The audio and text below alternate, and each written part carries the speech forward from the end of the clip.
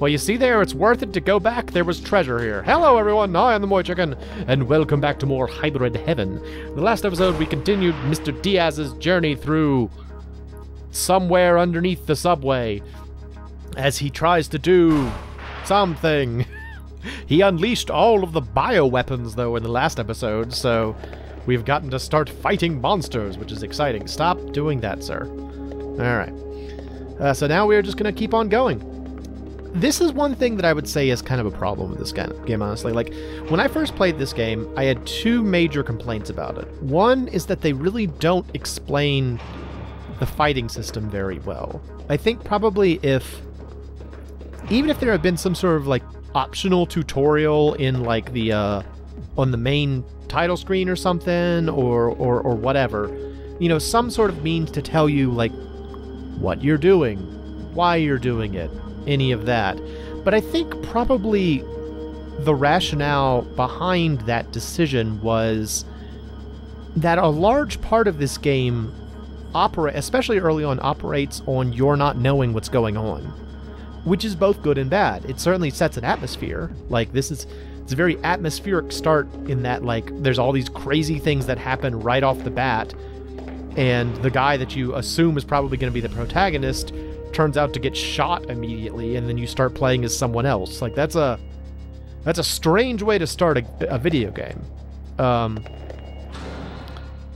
But it's also pretty cool. So, I don't know. I'm kind of two minds about it, but I was very confused for a while when I first played this.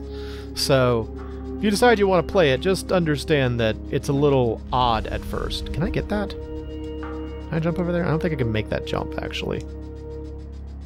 Ha! Yeah, I can't make that jump. Okay, well, maybe I'll come back here later or something.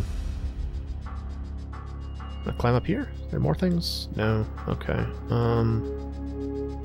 So, there's a door. Let's go check out this door. Let's keep exploring. Mr. Diaz wants treasure. I wasn't even aiming at that one and it took damage. It's one of those kind of guns that, like, it's like a, what do they call that, hit scan, where it just kind of, like, you shoot it and then whatever's the nearest thing takes damage from it. I don't think I can do anything in here, so see you later. See you later, room. You've been great. These stupid things. Again, those aren't the problem ones. The ones later on, those are the problem ones. Alright, what's down here? I'll just jog along. There's a man! There's a man here!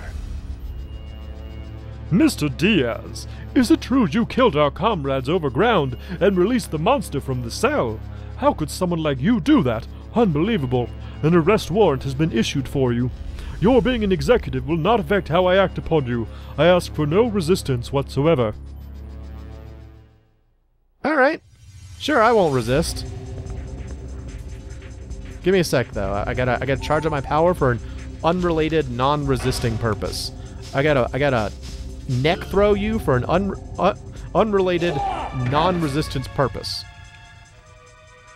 Yep. I think I was walking away. Yeah. All right. What if I middle kick you? Ha ha ha ha! Eat it, orange scientist man. You cannot defeat Diaz. Prepare yourself for the grabbing!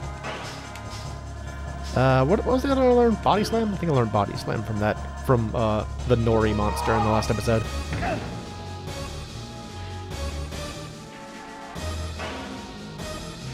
Oh yeah, so if you start an attack and then cancel it, you lose a little bit of your power gauge. So it's not usually a good thing to push the button until you're actually ready to attack. Oh, so I haven't explained this yet. You see how there's that little, like, white person symbol with, like, a red flashing arm in the lower right-hand corner? That represents your enemy's state. So because I've hit him enough in his, what is that, his left arm, and now his body, he is temporarily kind of, like, crippled in those parts. The same thing can happen to you as well. So if, for example, my left leg was crippled, I would not be able to attack with my left leg. If your body is crippled, it just reduces the rate at which you restore your stamina. So the body is not as big of an issue as the limbs. Although losing, like, getting damage to your head is awful because you, like, stay knocked out for longer. I've lost quite... There was a certain battle that I kept losing over and over again because the enemy specifically focused on the head, and I would get knocked down and, like, dizzy, and he would just keep wailing on me on the ground. So that wasn't much fun. What's up here, though? Alright, let's see. So let's look around. There's a bunch of dudes up there. Okay. More guys up there. A lot of robots in this room. Some of those little guys. It looks like I need to go up. So I guess I will climb on crates. First, I will move in the serpentine manner because my control stick wants to. You really don't have to aim very much, you know, to shoot these guys. You pretty much just have to take your gun out and be close enough to them. Also, very happily, their explosions do not do injury to you, which I'm pleased with because I think that would be stupid otherwise. After all, they're just robots exploding. It's not a real danger. Aha, one of these. Yes. Break you. Shall break you. Yes. Yes. Okay. Very good. Shoot you a bunch. Shoot you a bunch.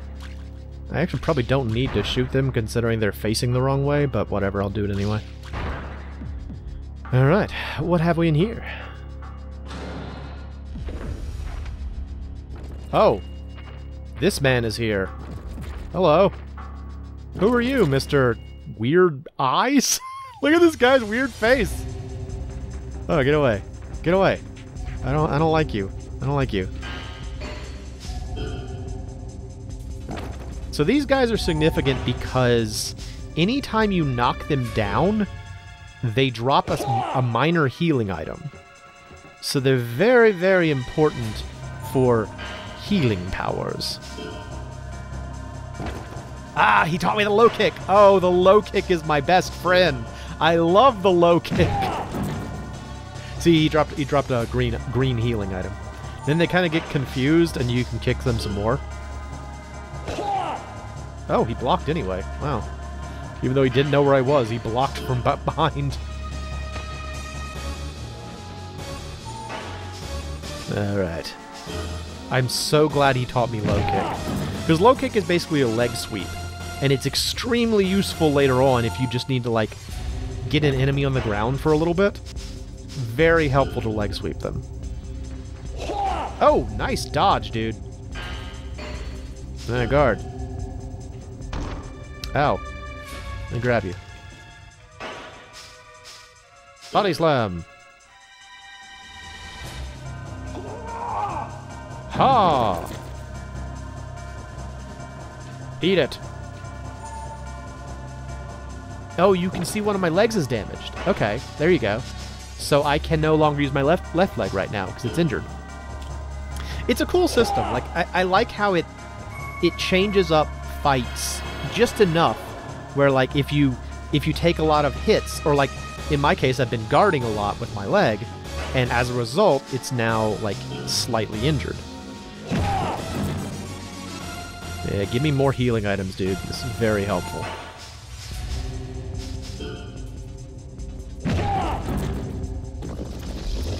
Another thing that's useful to know is to pay attention to, like, your enemy's positioning.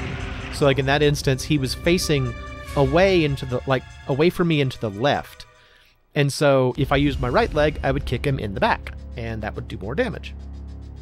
It's just kind of like, it's neat how the game incentivizes you. I'm very injured. I just noticed I'm very injured. Oops.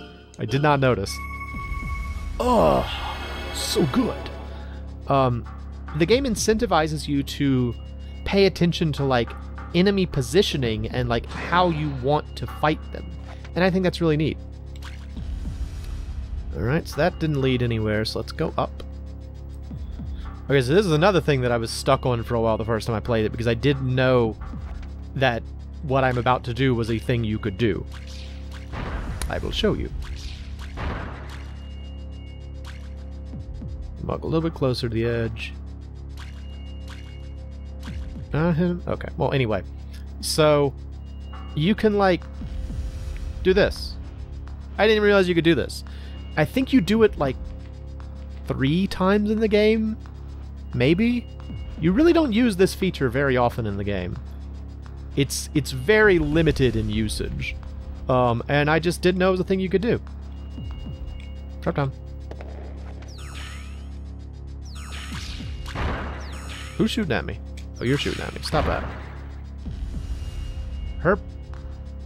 The other thing that got me right here was that block I was just standing on was one of those ones you can blow up. And so I saw it and I immediately was like, oh, immediate knee-jerk reaction. I should destroy that because it's something I can destroy.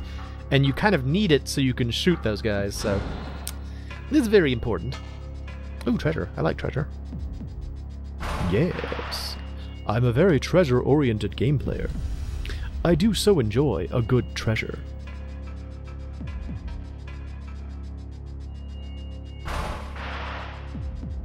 The offense enhancer. That does exactly what it sounds like. During a battle, you can use it and it will increase your attack power. And what's cool about it is that if you use it, it lasts for the whole battle. So you never have to, like, re-up it, even if the battle goes on for a while. Like, all of these, the enhancer items, which how many of these do I have? Okay, I only have the offense enhancer for right now. But those will last for a whole battle. So, like, if you have, like, a boss battle or something, just throw them up immediately, and it will make the whole thing easier. Alright, where am I now? Oh! Oh, I know where I am. I'm back in this room with the hanging thing. Well, can I get it now? Can I get it now? I don't know what it is, but I want it. It's treasure. As I just mentioned, I'm a treasure-oriented player, so I want treasure. What are these levitating bricks here for? I guess maybe this is a means to get to that? Alright, I gotta aim right at it. And ha! Yeah! What are you? Inside is an offense raiser. Okay, that's a permanent boost to my attack power. Let's go ahead and use that. Ah, my offense was up 18. Nice. Whee! Alright, so we shut down the green gate, which probably means that we can now go through here. Nice. Screw you guys! Oh, explosives. Ooh, there's a little mouse robot thing. Ow. You don't like explosions. What's up here? I'm not controlling this, by the way. Once you start the climb, it just goes. This is a Konami game, so it's like climbing a staircase in Castlevania. Bunch of dudes. What's in here? Oh, a Monstar. It's, this guy. Hello. Oh, it's Nori Man again. Hello.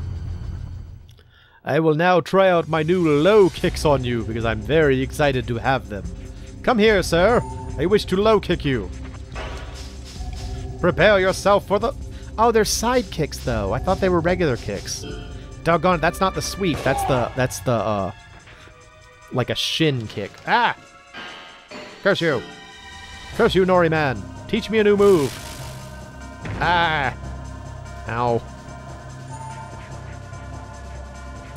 Oh, I'm so sad. I thought I'd learn the actual leg sweep, which is incredibly useful. It's just the regular low kick. Not as helpful. So, as we get through the game, I will gain more like more power bars, and as you get more power bars, you can like do combo attacks. Thing is, though, like one of the other kind of problems in this game is that your power meter never really fills any faster. It's always that same speed. And so if you want to do combos, you have to spend a lot of time just kind of like waiting, which isn't ideal. Eh. Alright. Getting stronger. There's my weird little mannequin over there. What do we got in here? Oh, it's a locked door. Crap. Okay, well I gotta go find a key, I guess. Nuts. There's something up here? Aha! Is there secrets? No, there's not. Okay. See you later. See you later. Oh no, explosives! Ah, they're here! Oh no! They respawned! Curse you, tiny little robots! Walking down the stairs, walking down the stairs. Check out my nice jeans. Ow! What the heck, man? I couldn't do anything about that. Stupid. Ah! Okay. So I didn't realize it the first time I played the game. I just thought this was background. This is actually a treasure chest. There you go. I didn't realize that the first time I played. That's a treasure chest. So there you go. There are 2 types in this game, for some reason. I wanted to find a save point, but it doesn't look like I'm going to find one immediately, so we might just kill this guy and call it here. Hey, dude. How you doing? Are you ready to get kicked? Here it comes. Would you care for another kick?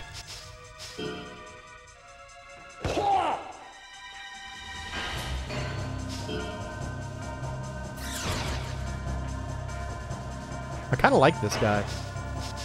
Like, I like his design. He's like a creepy, you know, claw hand monster.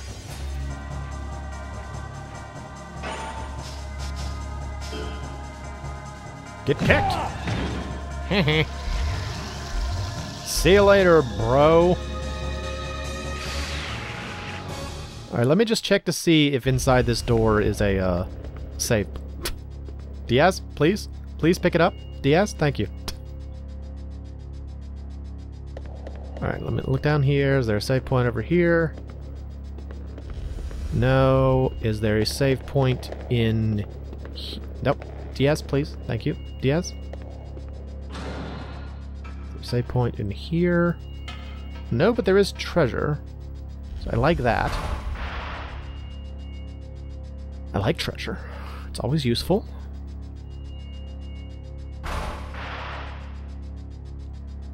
So battle chargers are kind of like elixirs in other games. It restores both stamina and health at the same time. So, but yeah, I thought there was a save point around here. I'm trying to like, oh, defense razor. That's a permanent boost. Nice. I want that. Yeah. Oh, I feel better. Nice.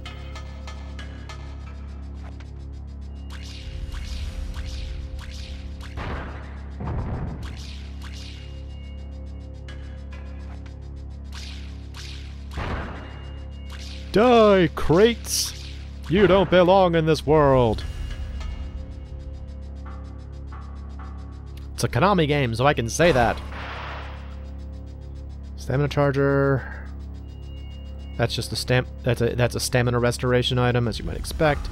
I really thought there was a save point around here. I know I said I was gonna stop, but I really thought there was a save point right here. Is it over here? No, but there's this guy.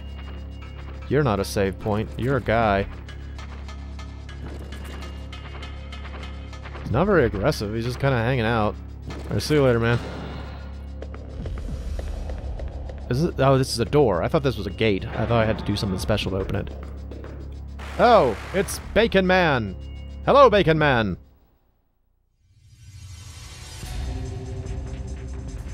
Alright, well, Bacon Man's here.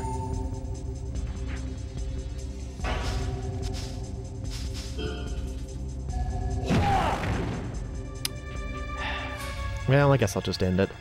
I'm gonna fight Bacon Man off camera. So when we come back, we will have defeated Bacon Man, and we will continue our journey to find a save point. I'm the MoeChicken. This has been Hybrid Heaven, and thanks for stopping by. Bring it on, Bacon Man! Prepare yourself for the kicks! Kick!